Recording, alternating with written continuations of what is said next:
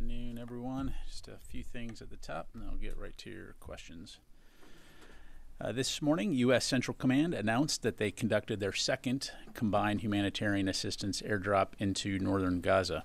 3 U.S. C-130s dropped over 36,800 meals into northern Gaza to provide critical relief to civilians there. This is the second combined airdrop to deliver humanitarian assistance to the people of Gaza. As you know, Central Command also conducted an airdrop on Saturday, delivering more than 38,000 meals along the coastline of Gaza. These operations included C-130 cargo aircraft from the U.S. Air Force and the Royal Jordanian Air Force, along with support from U.S. Army soldiers specialized in aerial delivery of supplies who built bundles and ensured the safe drop of food aid. These humanitarian airdrops contribute to ongoing U.S. government efforts to provide life-saving humanitarian assistance to people in Gaza and are part of a sustained effort to get more aid into Gaza, including by expanding the flow of aid through land corridors and routes. We continue planning for potential follow-on airborne aid delivery missions, and we'll be sure to keep you updated when we have any new information to provide. Separately, Secretary Austin hosted Minister Benny Gantz, a member of the Israeli War Cabinet, for a bilateral meeting today in the Pentagon. During the meeting, Secretary Austin condemned Hamas's attack against Israel on October 7th and called for the release of all hostages held by Hamas. The Secretary also expressed strong concerns over the humanitarian situation in Gaza and requested Minister Gantz's support in enabling more humanitarian assistance and distribution into Gaza. Secretary Austin also emphasized the critical need for a credible and implementable plan for protecting civilians and addressing the humanitarian situation prior to any ground operations in Rafah. A readout from today's meeting will be posted to the DoD website. In other meetings, today and tomorrow, the Office of the Undersecretary of Defense for Policy is hosting the Defense Policy Board for sessions to examine the potential impacts of attacks on U.S. critical infrastructure aimed at disrupting Department of Defense efforts to mobilize, project, and sustain the joint force.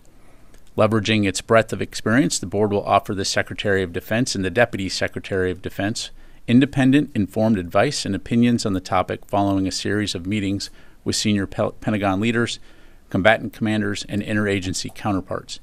An unclassified readout of the Defense Policy Board meeting will be posted to defense.gov. Switching to updates on allies and partners, Nordic Response 2024, a Norwegian-hosted exercise, begins today in Norway, Finland, and Sweden and will culminate March 15th. The exercise features more than 20,000 NATO forces from 14 nations, including roughly 5,000 from the U.S. Marine Corps, Navy, Army, and Air Force. Designed to strengthen agility and interoperability among allies and partners, Nordic Response will test the collective ability of Arctic nations and others to operate in the rugged conditions of the High North. This year's iteration is part of NATO's Steadfast Defender 2024, as well as U.S. European Command's Coordinated Large-Scale Global Exercise 24. Moving over to the Indo-Pacific region, I'd also like to highlight this morning's statements from our colleagues at the State Department after ships from the People's Republic of China engaged in reckless maneuvers against lawfully operating Philippine vessels near Second Thomas Shoal. Many of you have seen the images and videos today of this dangerous operational behavior by the PRC, which caused multiple collisions and included the use of water cannons. These PRC actions resulted in injuries to Filipino crew members, put lives at risk, and demonstrated disregard for international law. We call on the PRC to abide by the International Tribunal's legally binding decision in 2016. The United States is going to continue to stand by our Philippine ally, and our commitment to our mutual defense treaty is ironclad. Finally, the Department would like to recognize Women's History Month, which is celebrated across our nation every March. We honor the trailblazing women who have paved the way and those who continue to serve and lead at all levels across the armed forces. We recognize their invaluable contributions to our military and civilian workforce, and their service and sacrifice are a cornerstone for the Department and our nation's history. And with that, I'll take your questions. We'll start with AP. Tara, you're sitting on the opposite side of the room today. Just throwing you off, isn't it? First, I wanted to ask about the sea cables that were cut. Does the U.S. have any better indication of how they were cut, if the Houthis were involved? And if there's any steps that the Navy is going to take to further protect these cables. And I have a couple more. Yeah. Thanks, Tara. I don't have anything to pass along to you now. As you know, this is something obviously that we're looking into, but I just don't have any updates to pass along right now. Okay, what about the idea of a maritime corridor? Has DoD been asked to look at options or see what ships would be available to be able to establish a maritime corridor for aid to Gaza? So what I can tell you right now is that in coordination with the U.S. interagency and international partners, we are actively reviewing options for a maritime corridor for humanitarian assistance into Gaza, including potential commercial and contracted options. I don't have more to announce at this time regarding what that would be, but obviously we'll keep you updated on that front. Just one follow on that. Would that include using U.S. personnel, military personnel in Gaza to help deliver stuff, or is it just offshore at this point? Yeah, again, so we would be only in a supporting role, are in a supporting role when it comes to providing U.S. government humanitarian assistance. And so certainly were we to be involved in that, it would be in the form of unique DoD capabilities. The U.S. Agency for International Development is the lead coordinator for the government when it comes to humanitarian assistance. And so, again, we'll continue to work with the interagency on what that might look like going forward. Okay, just one last on Ukraine aid. Is the building still looking at options of using the last $4 billion in authorization, given that Ukraine's state of affairs seems to be pretty dire? Yeah, so I don't, again, have anything specific to announce in terms of additional aid.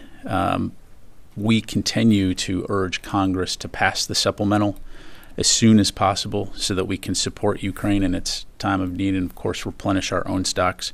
As you've heard us say, Ukraine needs the full resources that are available in that package, and there's really no other way to meet fully their requirements on the battlefield. Thank you. Let me go to the other side of the room, Tom.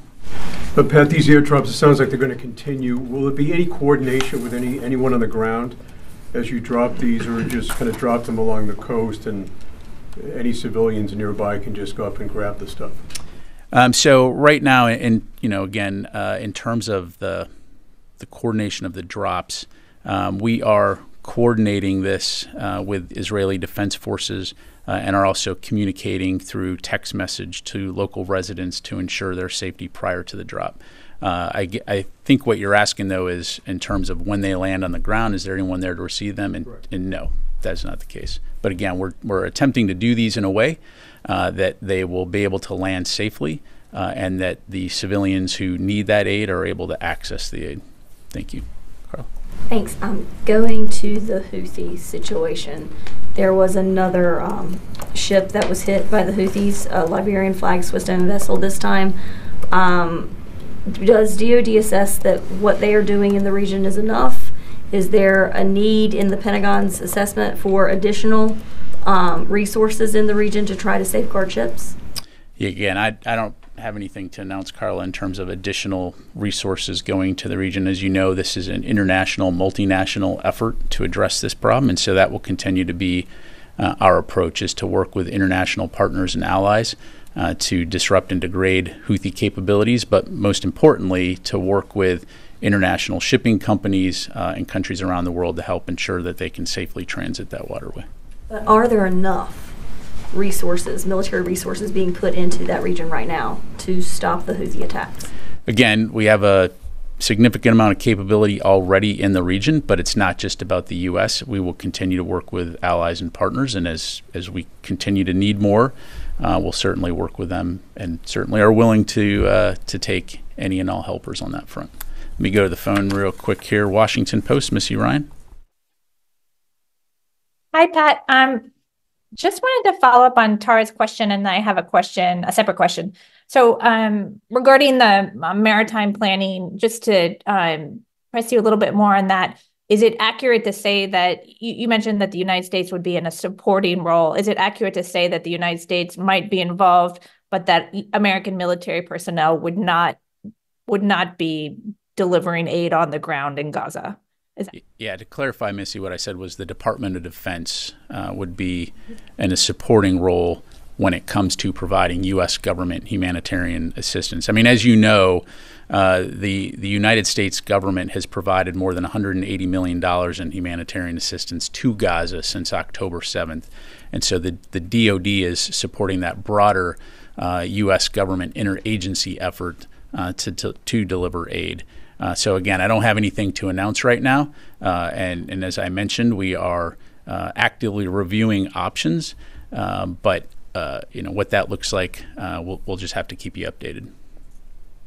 Okay. And a separate question. I saw the readout from Secretary Austin's meeting with Benny Gantz. Did Minister Gantz provide any assurances about facilitating additional entry of aid? The readout mentioned strong concerns that Austin had. Was there any guarantees or new steps, any assurances? Did he walk away with any sort of sense that things were going to change? Thanks. Yeah, thanks, Missy. As I'm sure you can appreciate, I won't speak for Minister Gantz. Again, the Secretary appreciated the opportunity to meet with him, but beyond what we've provided in our readout, that's about the extent of what I'm able to pass along. Thank you. Joseph. To follow up on that, in the readout as well, Secretary Austin mentioned the need for a credible and implementable plan before any operations in Rafah. Can you say whether he did present a plan? And it just wasn't deemed credible? We have not seen a plan yet from the Israelis when it comes to Rafah operations. And the second one, does the department think that it's necessary for congressional approval under the War Powers Resolution for any further strikes or operations in Yemen, seeing as I think it's been about 60 days since the first strikes were carried out? I know the White House has talked to this extensively in terms of, UN resolution, in terms of the inherent right to self-defense, and of course the president's under his Article 2 authorities to self-defense. And so, again, I just refer you to that. Thank you. Hey, Pat, can I just quickly follow up? Has the Pentagon seen any Israeli military plan when it comes to Gaza going back to October? I'm not going to get into the specifics about what we've seen other than, we've had an ongoing dialogue with the Israeli Defense Force and Ministry of Defense in terms of what their operations are. As you know, we communicate at multiple echelons, not only here in the Pentagon, but also at U.S. Central Command. And so, generally speaking, they keep us informed on what they're looking to do. But ultimately, at the end of the day, they're executing the plans that they develop. But you can't say whether or not you've actually seen a plan or not going back to October. Joseph's question was about Rafah, Rafah operations. In Gaza, operations going back to October. Have they shared any specific military plans with you? In the past, they have shared operational details with us. I'll just leave it at that. Ma'am. Thank you, Pat. A follow-up, you said that you're coordinating with the Israeli Defense Forces and communicating through text message to local residents to ensure their safety on the airdrops. Can you elaborate on that? Who are you coordinating with for the local residents on the ground? Are cell phone companies involved, and what does connectivity look like? How does it all work? I don't have any more details to provide beyond what I passed along. Thanks. Tasha. Thanks, General Ryder. So you mentioned that discussions are underway about the maritime corridor, and there have been renewed calls in Congress to send a hospital ship to the area, including by Senator Angus King. So is that something that is being discussed as well in addition to this maritime corridor? Yeah, thanks, Natasha. Again, I don't have any specific details to provide other than, again, we're going to work closely with the interagency to look at what the requirements are, how best to meet those requirements. And as I mentioned, that could include both commercial or contracted options. But recognizing that the DoD has unique capabilities, that's what we will bring to the discussion. But again, I don't want to get ahead of that planning process. So, okay. Yeah. Yeah, thanks. So given that there are aid trucks at the border waiting to go in that are being held up, this seems like it's putting the U.S. in a position to have to airdrop aid, which is known to be more dangerous and expensive.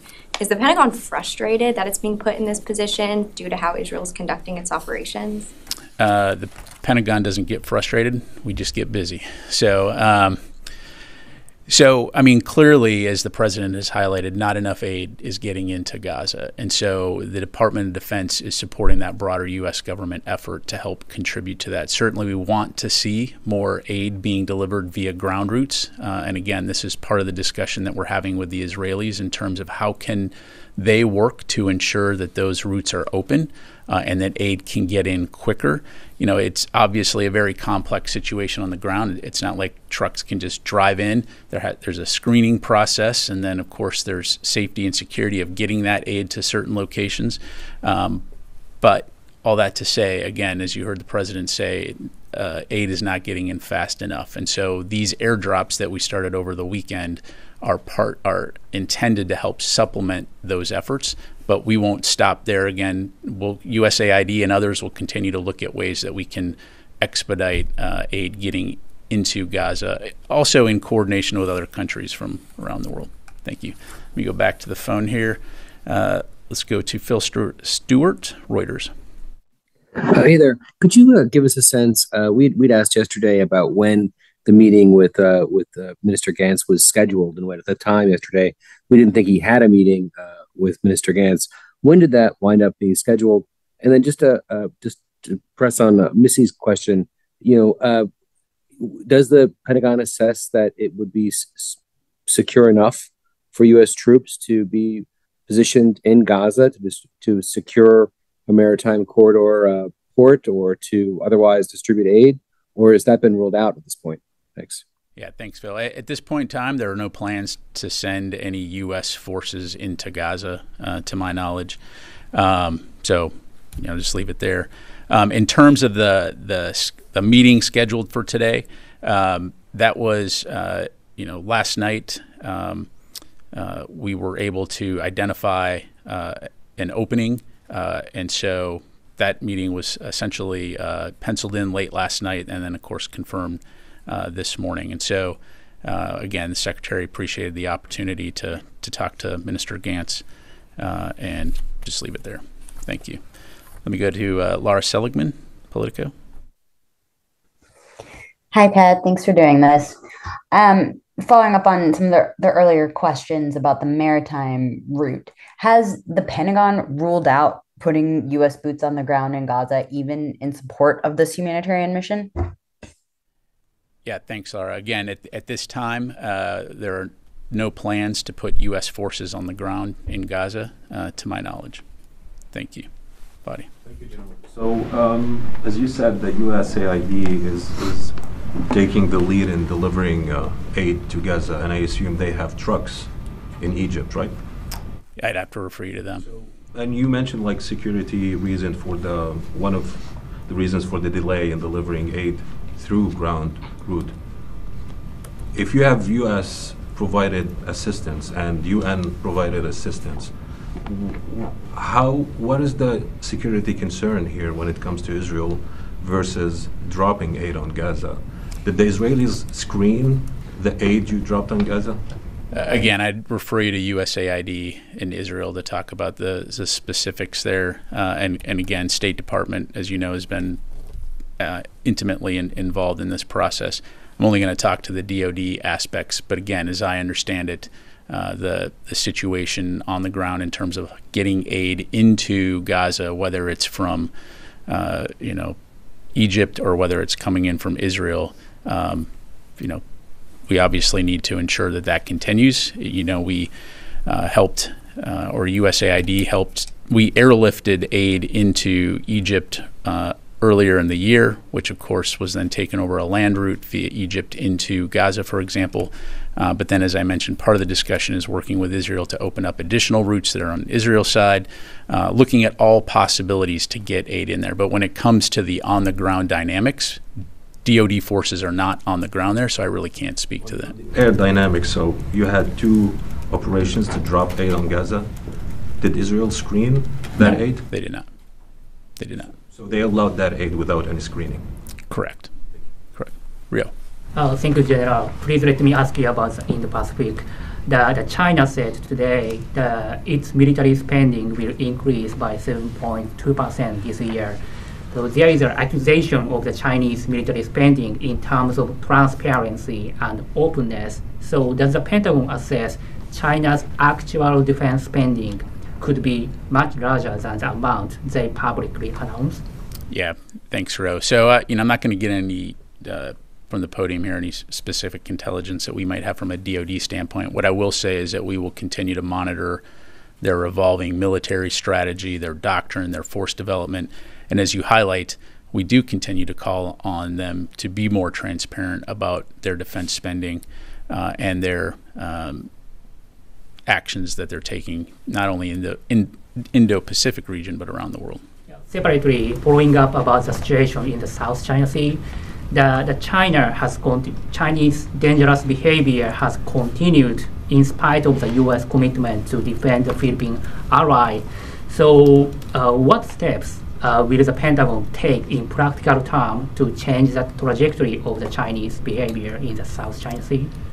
Well, I think you see us taking those steps now, which is leading by example and working closely with partners and allies in the region to ensure that countries can sail, fly, or operate wherever international law allows. But most importantly, it's working together in a positive and productive manner to ensure security and stability in the region and not exacerbate tensions in the region. And so, again, we'll continue to maintain that focus: regional security and stability and prosperity versus harassment, antagonism, and destabilizing types of activities. Thank you. Yes, sir. Thank you very much, General. Recently, there's been a flurry of engagements between Ankara and Washington. The Deputy Undersecretary of the Defense Department met with the Turkish National Security Advisor in Ankara a couple of weeks ago. The Turkish spy chief is in Washington right now. The Foreign Minister is going to be here in a couple of days. And the Turkish president just said yesterday that this summer we will permanently resolve the issue regarding our Iraqi borders. And our desire to create a security corridor in Syria remains the same. So given this level of contact recently, would this be too puzzling for the Pentagon if the Turkish government actually took this step to launch cross-border operations in northern Iraq and Syria? Yeah, thanks, Eunice. I don't have any comment on that other than to say, again, we've talked in the past about the challenges that any type of cross-border attacks would cause, particularly as it relates to the Defeat ISIS mission. Of course, we highly value Turkey as an ally, but when it comes to those particular conversations, I just don't have any insight to provide. Position hasn't changed on that, it's the same as last year and the year before. Correct. Tom. Thanks, General. A couple of questions for you. First of all, how does the Pentagon address the apparent paradox of providing bombs to Israel on the one hand and ready-to-eat meals to Palestinians on the other? So, Tom, as we've talked about, we recognize a couple things here. One, Israel was attacked by Hamas on October 7th, over 1,200 people killed, over 200 hostages taken, half of whom are still being held by Hamas. Hamas has not laid down its arms. It continues to present a significant and potentially existential threat to Israel. And Israel has an inherent right to defend itself. And as a strong partner, long-standing partner of the United States, our support for Israel's right to defend itself is ironclad, and we will continue to support them and ensure they have what they need to defend their people and protect their citizens from future terrorist attacks by Hamas. At the same time, as we've been saying for a very long time, and I mentioned earlier, over $180 million in humanitarian assistance to people in Gaza from the U.S. government, we recognize the importance of ensuring that the people in Gaza can remain safe. And again, we have been consistently speaking with our Israeli partners on the importance of ensuring civilian safety. Secretary Austin has talked about this at multiple times, to include in his speech at Reagan, and that will continue to be our position. Ultimately, at the end of the day, what we want to see is a situation where Israelis and Palestinians can live next to each other side by side, and the threat of Hamas no longer exists and creates the chaos that they have brought to both the Israeli and the Palestinian people. Thank you. Thanks. And then the second question. I know you don't want to get ahead of any announcements vis-a-vis the aid corridor through the maritime route, but you did mention some unique DoD capabilities.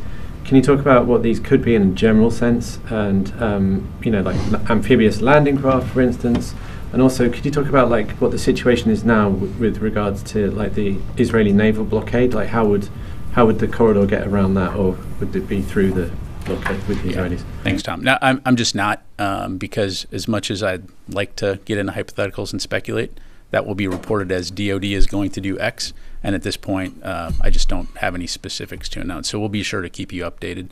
And in terms of Israeli operations, I'd have to refer you to them. Let me go back to the phone here. Jeff Shogel, Task and Purpose. Thank you. An Air Force employee at Strategic Command has been indicted for allegedly sharing sensitive information. This comes after the recent revelation that a sailor has been arrested for sharing information with the foreign government, and then last year you had 2 other sailors arrested for espionage. Is the Defense Department dealing with an espionage problem within the ranks? Thank you. Yeah, thanks, Jeff. Look, the bottom line is, we've seen in the past where individuals have committed inappropriate actions and been identified and held accountable. Generally speaking, to answer your question, no. But we also recognize the fact that insider threats are something that needs to be taken seriously, which is why every single member of the Department of Defense, whether you're a basic trainee or a 2-star general or above, is going to take training on the proper handling and safeguarding of sensitive information. And if you violate those rules, you'll be held accountable. And so we'll just leave it there. Okay, let me go to Pat Tucker, Defense One. Hey, General, thanks for doing this. So there's a readout just now about the Secretary's meeting with the Lithuanian Defense Minister. I wonder if you can go a little bit beyond the readout and tell us what the Secretary talked about with the Defense Minister of Lithuania. And also, second part, is the United States right now in touch with the government of Moldova about possible defensive steps or actions that Moldova may need to take to get ahead of possible civil unrest or even Russian aggressive activity, as has been foretold through some Russian actions in the last couple of weeks? Yeah, thanks, Pat.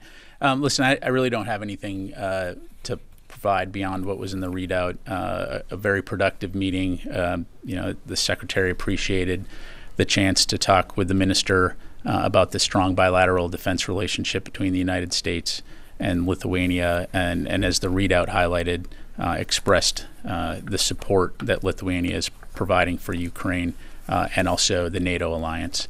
When it comes to Moldova, I don't have anything specific here to provide, Pat.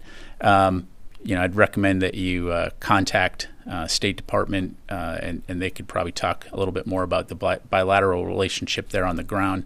But I don't have anything beyond that. Thank you. Let me go to Jared from All Monitor. Thanks, sir. My question has been asked. And Heather from USNI. Hey, thanks so much. So I know that there was questions about the hospital ship, and so I guess why hasn't the U.S. sent a hospital ship over to Gaza as it's trying to increase the humanitarian aid that's being prevented when we have 2 hospital ships that are available? Yeah, thanks, Heather. So again, as we've talked about before, our focus, our primary focus in the Middle East region has been on protecting U.S. forces and citizens in the region. It's been on supporting Israel and their inherent right to self-defense. It's been on working to support the release of hostages, and it's been on ensuring that this conflict doesn't expand into a wider conflict. But again, as we see the situation developing in Gaza, and as we see that enough aid is not getting in, the DoD can contribute in that regard and has been asked to help deliver aid via airdrops, which of course we've done. So again, don't want to get ahead of the process. As I mentioned, we're actively reviewing options, and if that entails assets, like the things that you highlight, then certainly we'll have more to talk about then. But again, I just don't want to get ahead of that process right now. Okay, time for a few more. Yes, ma'am. Look at it. Yeah, so the airdrops, they are expensive and complicated. So how long do you believe that they're actually sustainable? Well, the tempo for potential future airdrops missions will depend on a variety of factors, risk assessments. But the bottom line is, we will continue to look at ways that we can get aid in via air. I'm not going to publicly preview, the tempo and the timing of those future drops, in part to ensure a safe drop zone, obviously, for civilians in Gaza. But look, again, as the president said, not enough aid is getting in, and so we're going to do our part to assist in that process and assist the broader U.S. government effort to get aid in. Thank you, Tara. I wanted to ask about Haiti. Given the deteriorating security situation there, is the Pentagon considering sending U.S. troops or ships to be a deterrent from this turning into a bigger problem? So I don't have anything to announce right now. To my knowledge, we're not contemplating sending U.S. troops to Haiti to conduct security missions, for example, to support Haitian armed forces or police. We are definitely monitoring the situation closely. We're maintaining, close contact with State Department on the situation in the ground there. But at this stage, this is where we're at, Tara. Some critics have said that a multinational force just won't be enough, and it will require U.S. troops to get the situation under control. And that's an interesting statement. Okay, Louis. Two questions. First, on the statement, the readout from the meeting this morning with Minister Gantz. It says that the Secretary expressed strong concerns about the humanitarian situation in Gaza. You've laid out scenarios about why the administration is concerned. What are some of the concerns that the Secretary has, and how did he express them strongly? Yeah, Louis. So a couple things. And as I highlighted earlier to Tom, when the Secretary spoke at the Reagan National Defense Forum, and again, I'd point folks to that speech, there's really two aspects here. One, it's the right thing to do, right? There's people that are suffering and they need help, and the Department of Defense has a capability, in this case, the ability to airdrop food. And so, we're taking that approach in support of the broader effort. But importantly, also, again, as I mentioned, we recognize the threat that Israel faces from Hamas.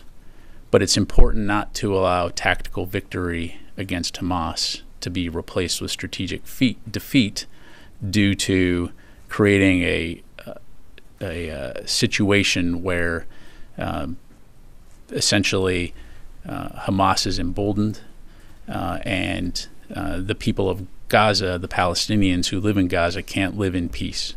And so it's incredibly important that this situation be addressed, and that we can not only ensure that Palestinians, innocent Palestinians living in Gaza, can get the humanitarian assistance that they need, but that we can restore security and stability to this region as quickly as possible, and that we can begin the process by which Israelis and Palestinians can live side by side in a situation where, again, Hamas is not a threat and not a destabilizing factor in this region. Have there been discussions about potentially cutting off the U.S. military assistance to Israel in this situation? And what would be actually the benefits of that? One could call that, the carrot and stick approach, that would be a stick approach to express concerns to the Israelis. Yeah, I appreciate the question. I'm not going to get into a hypothetical discussion here from the podium. The fact is we are providing assistance to Israel, again, for all the reasons I highlighted earlier, which is to enable them to defend themselves. We recognize some of the actors that live and operate in the region that have said as a stated policy they want to see the elimination of Israel as a state, and we recognize that, and we recognize, again, Israel's inherent right to self-defense. So we're going to continue to support them in that regard. But again, we're also going to expect them to conduct their operations in accordance with international humanitarian law and the international law of armed conflict. All right, got time for a couple more. Sir. Thank you, General. Last week, the Senate defeated an attempt to hold the sale of F-16 jets to Turkey. So, as the Turkish foreign minister is expected to visit Washington this week, will the Pentagon leaders discuss this with him? Or do you have any update on the F-16 jets to Turkey? I really don't. Again, you've heard us say that we support Turkey getting the F-16s, but there's a process that involves Congress, obviously. And so when we have updates on that front, we'll be sure to provide them. All right. Thanks very much, everybody. Appreciate it.